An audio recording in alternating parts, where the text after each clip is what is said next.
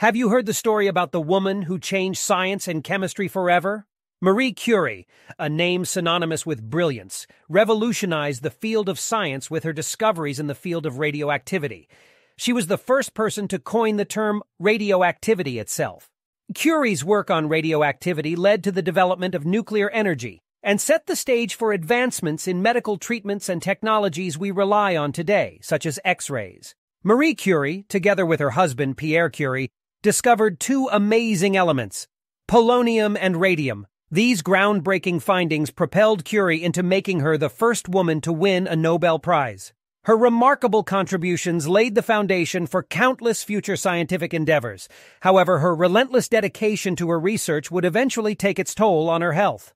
Sadly, Marie Curie succumbed to aplastic anemia, a condition brought on by prolonged exposure to radiation. She died on the 4th of July, 1934.